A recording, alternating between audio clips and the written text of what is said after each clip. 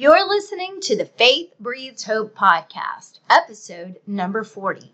Today, I speak with founder and CEO of SoberSis, Jennifer Kautsch, on sober-minded living.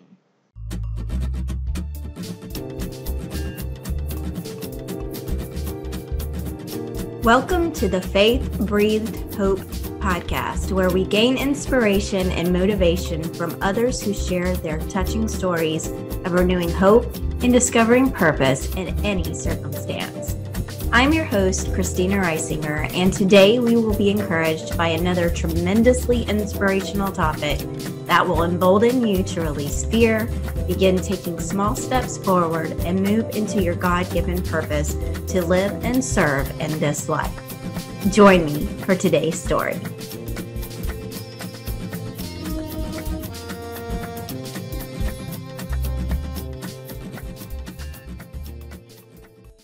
Hey, Jen, and welcome to Faith Breathed Hope. How are you today?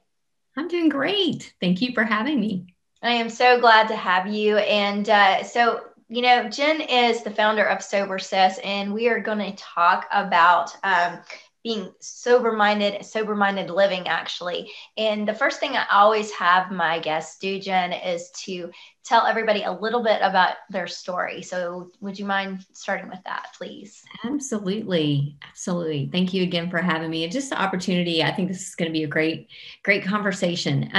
So I'm Jenn. I live in Texas. I am a new empty nester.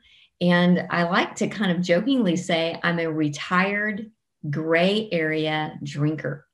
And most people are like, what's that? That's a lot of words to describe yourself. But that's really kind of where my story with SoberSis begins. I was actually a little bit later in life drinker. I really didn't drink a lot when I was younger. So I was one of those young working moms that found myself in networking happy hours, and kind of the stresses of life started kind of building after I'd been married and after I'd kiddos for a while. That's when I really recognized, oh, wow, this is hard work. And you mean I can have a drink at the end? Oh, wow, like a prize, like a reward. And so really throughout my 30s is when I really started getting in the social drinking scene. With this networking, my husband and I picked it up as almost like a hobby to do together with all the wine tours, beer tastings, patios. And it was really towards my late 30s that I started to feel that, man, this is really becoming like really important in my own life. I was starting to really look towards wine o'clock as kind of that release from the day. I was so mindful by day, so many good intentions. I would wake up and have a great, time in God's word as a believer, just such good intentions for my day, mind, body, and soul, working out, drinking my green juice. I was in the detox, just a retox loop, because I would detox by day by doing all these healthy things and then turn around and oftentimes undo it in the evenings by just opening a bottle of wine while I was cooking and then having a little bit more while I was cleaning the kitchen up after everyone vacated. And before I knew it, I was just really caught in the trap of drinking most every evening, whether that was with book club, my husband, or by myself. It didn't even matter. It was just something that became a part of my life. And I also recognized really in my young 40s that I was starting to use it as a coping tool to deal with anxiety, boredom, and quite honestly, a little bit of my own grief and sadness in areas where I felt helpless, where I felt a little bit out of control. And that made me feel sad. Some of the things I was worried about were really grieving for me. And I didn't know how to handle it because I felt helpless at the time, dealing with some raising teenagers and all that comes with that. And so that's when I started to really recognize, okay, Jen, time out. You're not physically addicted to alcohol. You can choose to walk away. And that's why I call myself that gray area drinker, is because I wasn't physically addicted to the point that I couldn't stop on my own, but mentally, emotionally, I was finding myself leaning on alcohol as just a crutch, a social crutch, an emotional crutch. And I didn't like that because it really isn't who I am. It didn't really line up with who I knew I was and who I wanted to be. So right before I turned 46, I kind of took inventory of my life. My teenager was about to graduate high school. And so she was 18. She was about to look at her life and make some changes as she was leaving those teenage years. And I really took it as a cue for me as a mom to look at my own life and begin to really take some inventory and say, Jenn, what are you going to do different now, girl? You're at a crossroads. You're kind of at a pivot point. Like, what are you going to do now? Like you're kind of getting your kids older. And I knew that was kind of my chance and my opportunity to do some things differently. And I knew intuitively the first place for me to start as far as mind, body, and spirit really was to start looking at my relationship with drinking, because it was the one thing that just was undermining me. It was holding me back. It was holding me down. Because the shame, the guilt, the frustration, the regret was adding up and undoing so much of the joy and intention and mindfulness that I had. So that's when I began my journey. And long story short, after about almost a year of being alcohol free, really as a lifestyle discovery choice, I didn't know if I would become alcohol free as a lifestyle, but I really found that I just felt so much better mentally, emotionally, in every way. And so that's what I did, is started SoberSis to give other women the opportunity to have their own journey of self-discovery and really renegotiating their relationship with alcohol without labels, without rules, without shame, without judgment. So I tell people all the time, I'm AKA SoberSis, but I'm not really a sobriety group. It's not really a sobriety club. It's really more of a group of real women from all over the world getting together and offering each other empathy and space to wrestle out loud in our relationship with alcohol, which is usually kind of a stigmatized, stereotype, misunderstood topic. And so I'm so glad, Christina, that's why part of why you're having me on today, is just to be able to bring light to that, because it's often not talked about enough. Yeah, absolutely. So one of the things that I set out to do on Faith Breathed Hope and in my grief, I guess, journey as far as helping other people and serving other people is making sure that even as a Christian, that is first and foremost the area that I start with. However, there's so many hard topics that Christians face and they feel like they can't talk about. And so one of the things that I set out to do is to make sure that we talk about some of the hard things, and not from a place of shame and, but more of a place of healing and a place of hope, and a place of forgiveness and all those good, positive things. And so, like you said, so many people drink for so many different reasons. It could be that they're going out and they feel socially awkward. And so it kind of takes the edge off so that they can mingle with other people and they're not nervous and self-conscious. It could be that they get caught up in that, thinking that that's something that is expected of them when they go out with friends from work, or starting off in school or anything around their friends, that kind of peer pressure. And it can also be a coping mechanism for grief.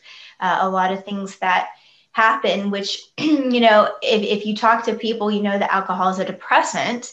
So it doesn't really make logical sense, I guess, to use it as a way to cope, because it is a depressant. However, many people use it for things that go wrong, where they feel like they have no other way to turn, or no other space to turn to.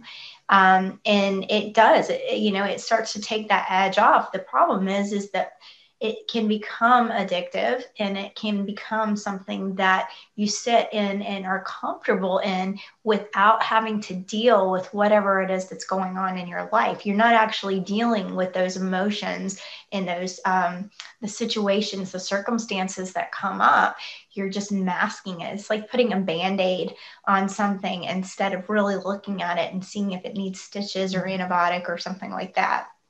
So,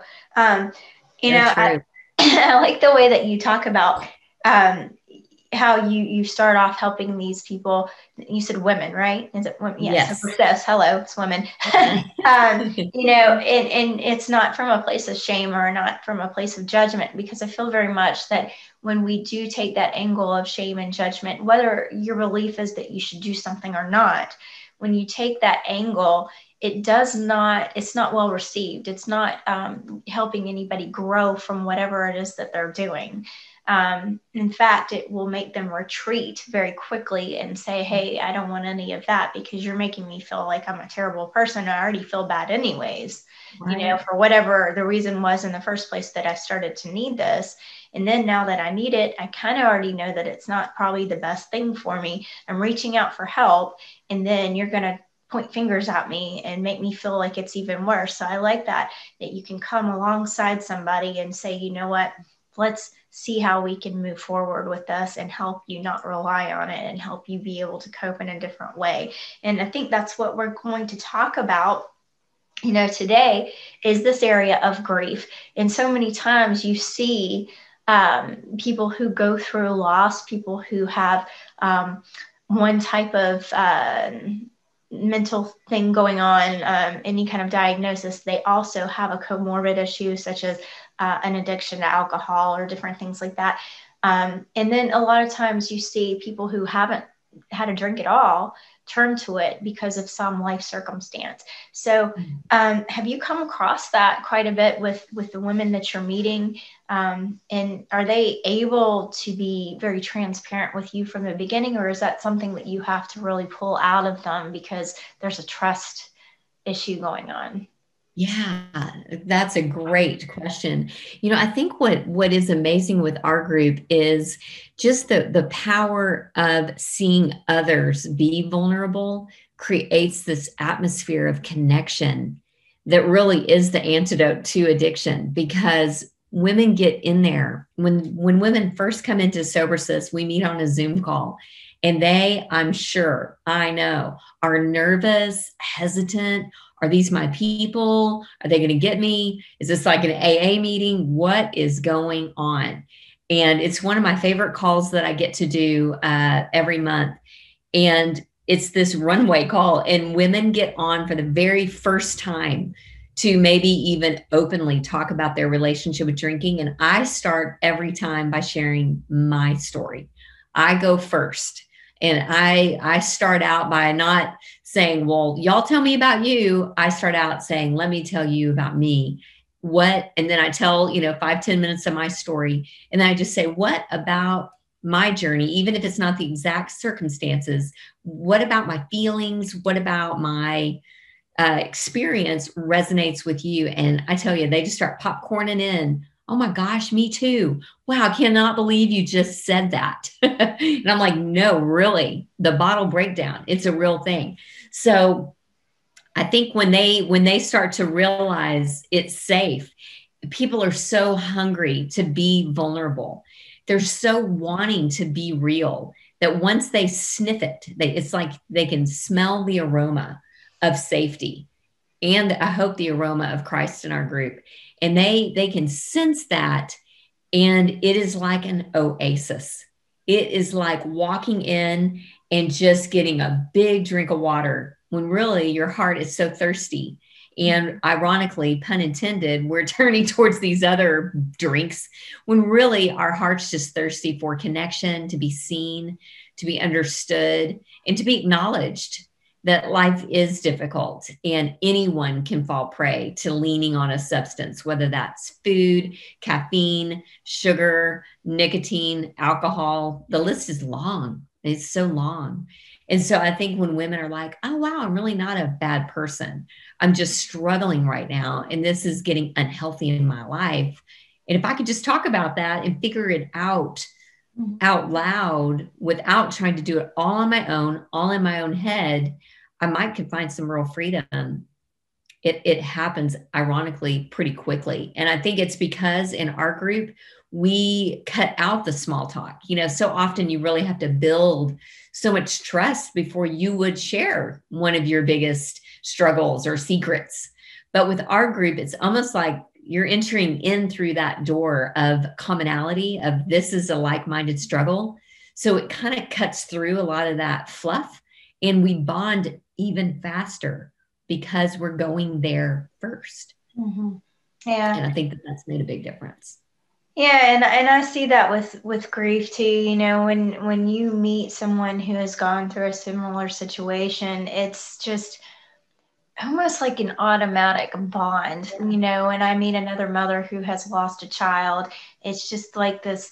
Even though it's different, you know, it's happened different. I've had mothers who have experienced miscarriage and stillbirth, and even murder, and you know, death by suicide, and just all kind of different things. Babies have died, children have died, adults have died. But there's some kind of this bond saying, you know what, we've been through the loss of a child, that there's this almost a secret understanding, and it's not a good thing. None of us want to be there, but it's refreshing to know that you don't have to walk this walk alone. And that is why I started this podcast, because I knew that I can work with certain people. I can work with people on grief, but I couldn't share the same exact story as all these other people could. And you know, while I can tell you about my story with Isabella and what all went on with her and her being sick and all that kind of thing, you know, these other things you, my guests, can share. And I know there's somebody out there in the audience who's listening and said, okay, well, your situation is not mine. I can't relate. However, the guest that you brought on, that person I relate to, that person I can sit here and say, you know what, maybe I'm not this oddball who has to stress out and do everything alone. Maybe I can reach out for help and accept help. And so that's one of the very big reasons why we do this. So I'm so glad that you're here. I'm so glad that we're talking about this. And I did have a couple of questions. So, you know, first of all, like we said, it is a Christian podcast, and there can be this, not even just with Christianity, with this area of social media, this time of social media, where everybody presents themselves in a certain way. You know, you walk into a church and you're all dressed up, and maybe some things have changed. Different churches, people don't dress up, but for the most part, this the idea of getting dressed up and presenting your best self, you know, to everybody in the congregation. And, you know, the same thing on social media. You present your best self. Now, there are some people that do what I call word vomit, where they just kind of tell you everything that's going on in their life. But that's not what I'm talking about. I'm talking about the person that comes on and they're struggling so hard behind the scenes, but they're trying so hard to keep up and make sure everybody thinks they have it all put together. And that maybe a personality thing, that may not be, but I think it also is conditioned by all the things that we see in social media nowadays. So for those people, they may feel shamed, you know, in talking about this. And I'm guessing that you have found that opening up and being transparent and being vulnerable, like you just said, helps kind of get people in more of a comfort area to say, okay, not it's okay for me to do this, but okay, I'm not alone, and okay, I can beat this, whatever it is, the struggle in my life, I can beat it, and there is hope. Have you've seen that more and more as you keep working with different women? For sure. And I love what you just said. That was so true about how in social media, in church, in all these places, we just put our best foot forward. It's just our human nature to want to show everyone our best parts on the outside. And we compare, you know, our inside to someone else's outside. And it's like, oh man, I am really far behind, or I'm not where I should be, or wow, if they only knew. You know, I often thought that when I was struggling, sitting in the church pew, leading a Bible study, really crying out to the Lord, like, I want to give you everything. I'm not even sure how to give you this, because I kind of want to keep it too. And there were times where I just thought, wow, you know, it's such a divided life I was living, that I thought if people really, really knew me, if they really knew the struggle inside, would they still think highly of me? Would they still think I'm a good mom, that I love the Lord, that I'm responsible? Because everything on the outside shows all that. But on the inside, I don't feel that way. I feel a mess, felt a mess. Well, I can still feel a mess. Even sometimes now, alcohol-free doesn't make the mess go away in my life. It just makes me able to deal with mess and hardship and struggle and strain and all the realities of life. If anything, it's kept me more in reality. It didn't take all the problems away and all the stressors. So yes, I think that is huge, because I feel like there's mom shame, there's mom guilt that goes on out there for a variety of reasons. Again, for a working mom, for a mom struggling with any substance, for a mom. We don't even need to go into all the reasons why moms can feel mom guilt, because we all know it for a reason. We're not doing good enough cooking. We're not grocery shopping healthy enough. Our house isn't clean enough, whatever. I mean, like I said, the list can go on. So there's enough mom guilt out there. But I think oftentimes in Christian circles, there's a double down. It's like a double dose for you, Missy. It's like a double dose of shame because, oh, you're a Christian mom. You should trust God more. You should pray harder. You should let go and let God. You should be some more surrendered. Well, hello, I know that. And I'm trying. In fact, the more you alluded to it earlier, the harder I tried through my own willpower and white knuckling approach and just pull it together, get it together, or don't let them see that part of you. It made everything worse. It made everything harder for me. Then when I just came out and said, yeah, I'm out of balance over there in my life. Doesn't mean I need a label, because I'm not going to stay stuck there. But right now, that's where I am. I was struggling because I wasn't living a congruent, aligned life. And that alone, the mental tug of war alone, was enough to cause me this double-mindedness. And, the Bible talks a lot about that, about how exhausting it is and how ineffective it is. And that's what I noticed in my own life. I felt like I was just chasing my own tail. It's like Groundhog Day.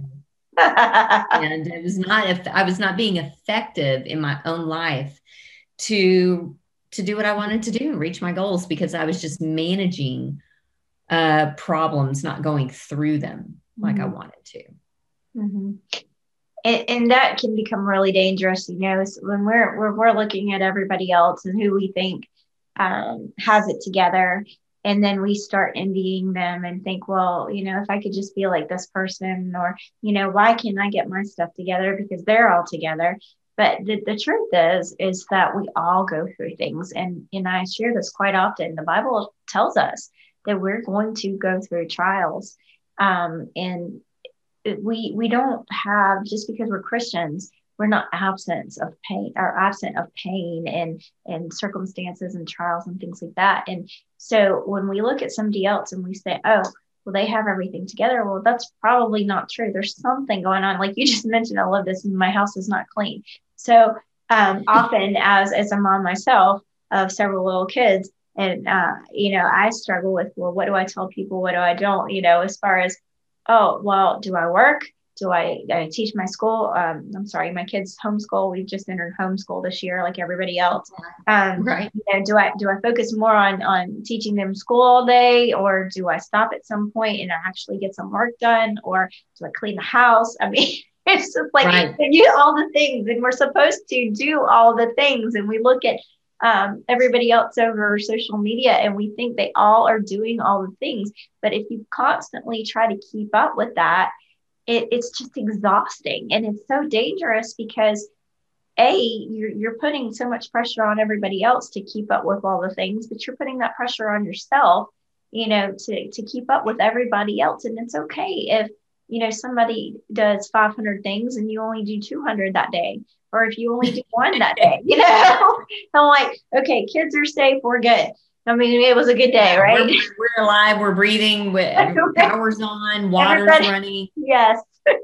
Everybody's waking up today. We're good. Thank you, God. Right. Well, and you bring up such a great point, because I think when we spend so much time posturing ourselves out there, we're really depleted. And then when a crisis comes, when a tragedy happens, when a real difficulty arises, we've spent so much time creating this life that is not really even true or maintainable. It's not sustainable.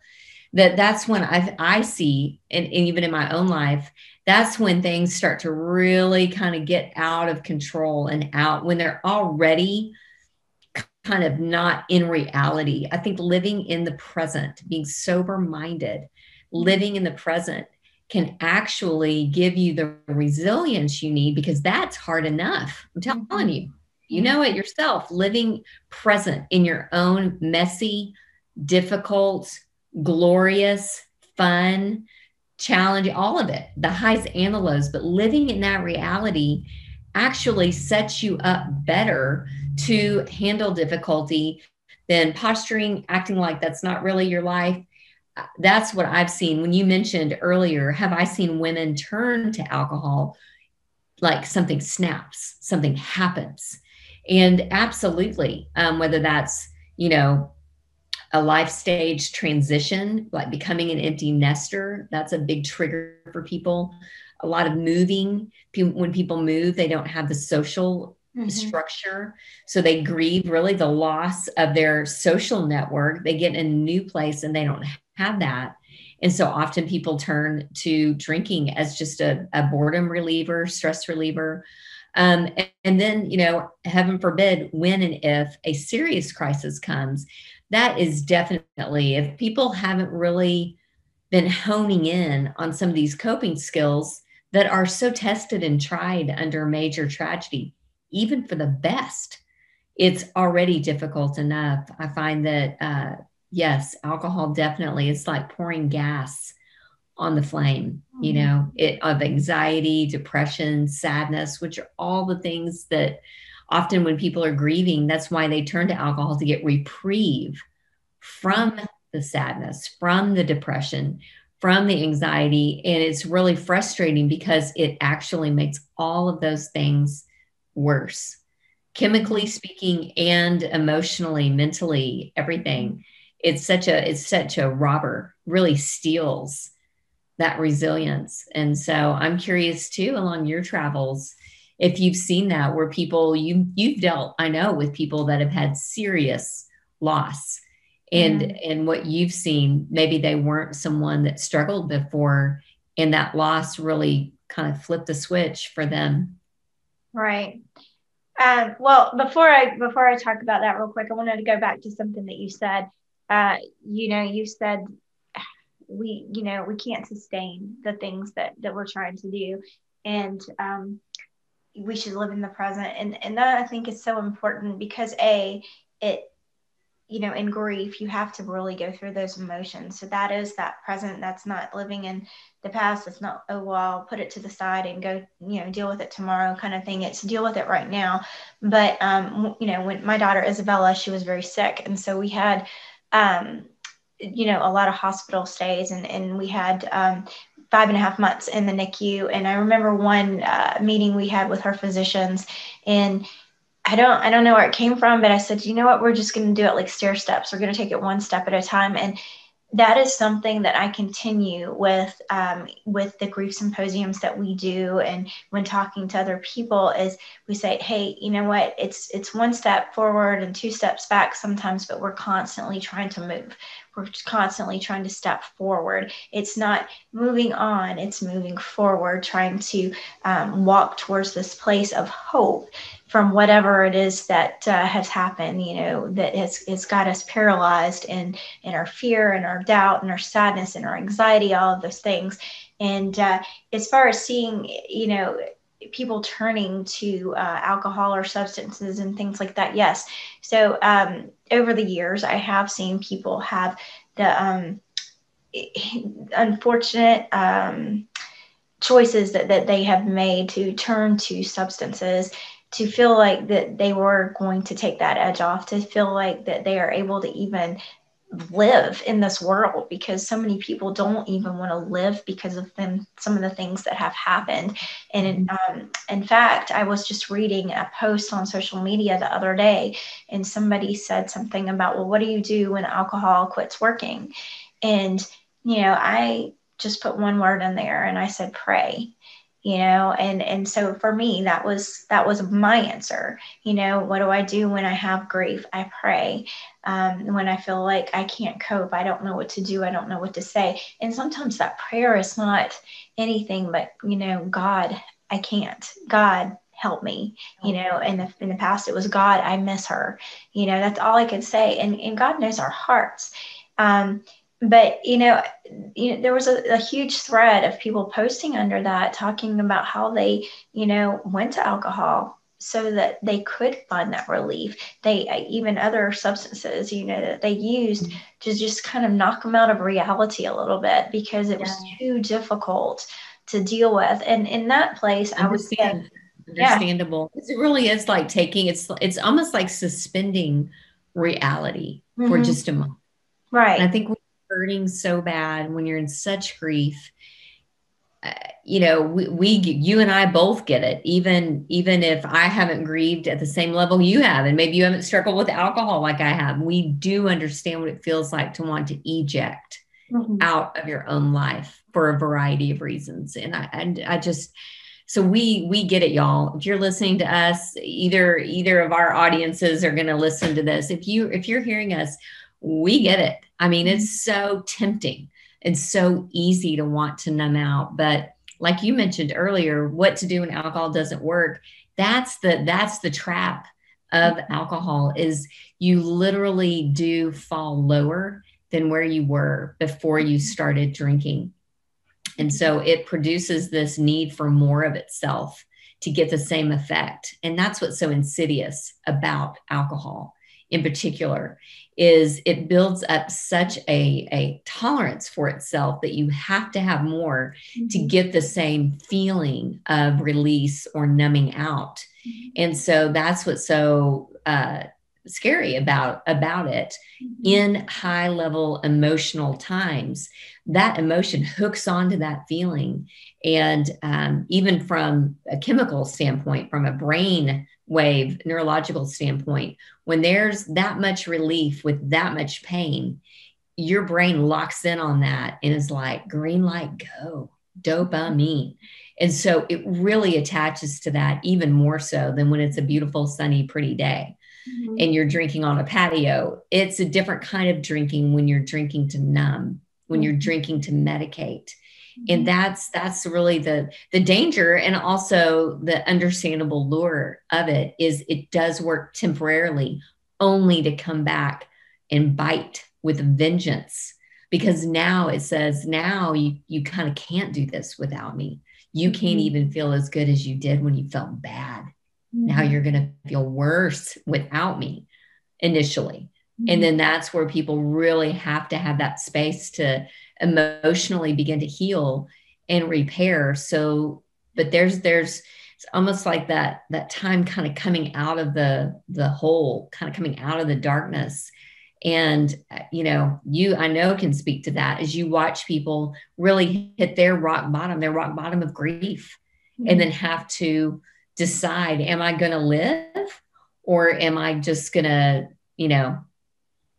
am I going to die? Am I going to shut down? Am I going to quit trying? Or am I going to choose to live and really honor maybe the person that was lost, honor myself, honor that I am still here, and really begin to rebuild and repair?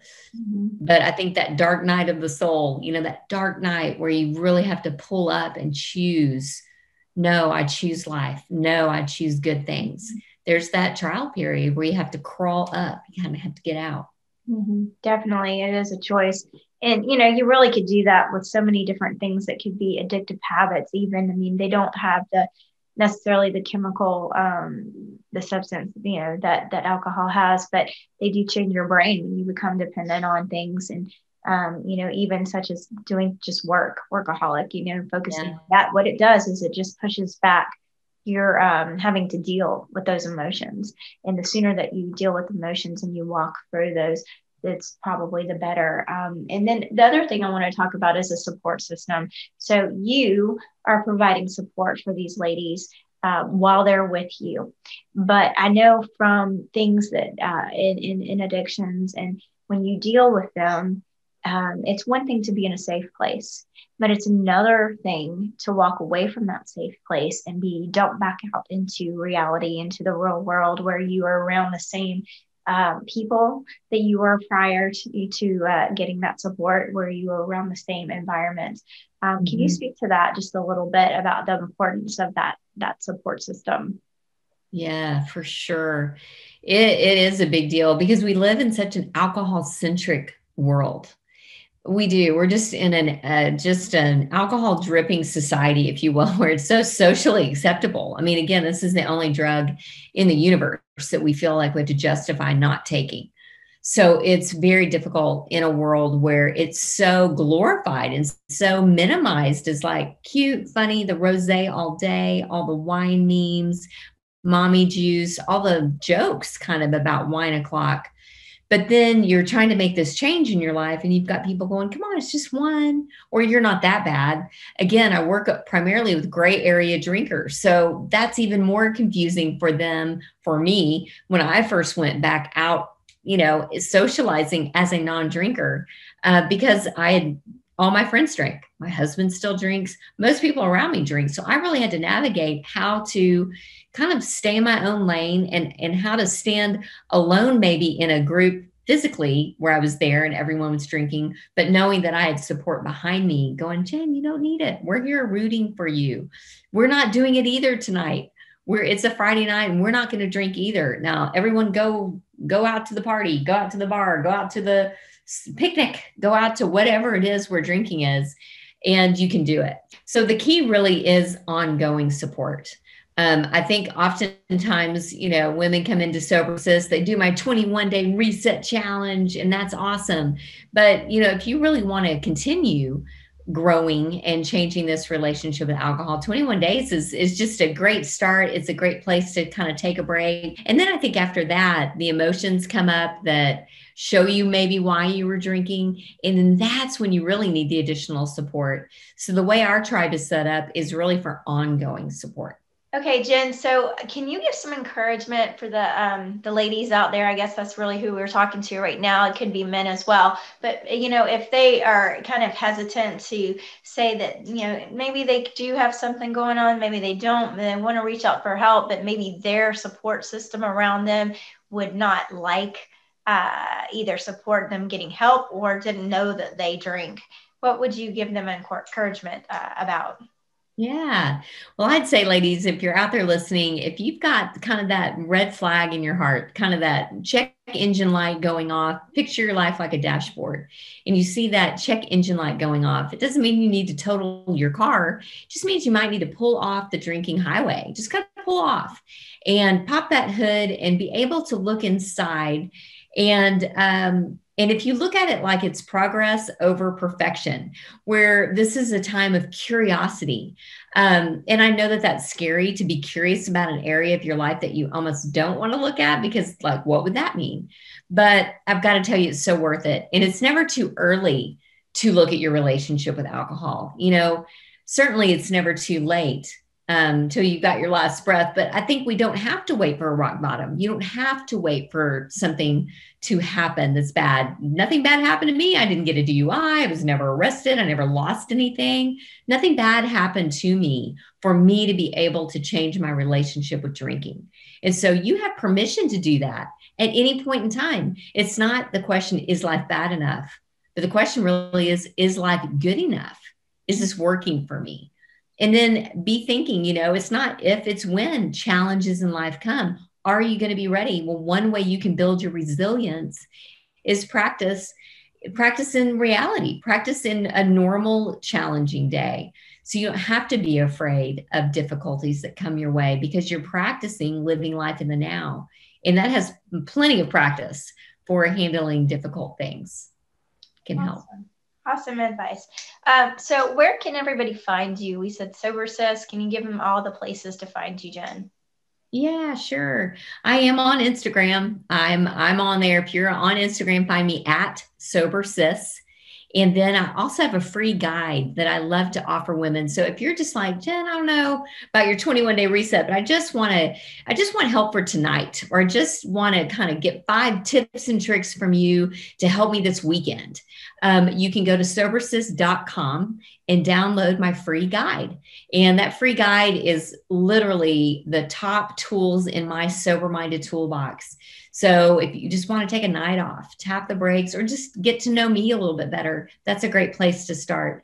And then at the beginning of every month, I start a new 21-day reset challenge. And that's where the connection really comes from. And I recommend it to anyone who's drinking that wants to be able to look closer at their relationship with alcohol. Awesome. So thank you so much, Jenn, for being on Faith Breathed Hope. For the rest of you, continue to be blessed and bless others, and we'll see you next time.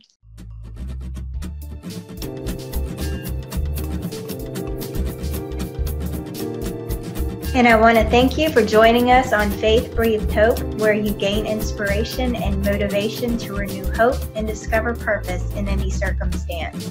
Please like and share this podcast and give us a review on iTunes. Be blessed.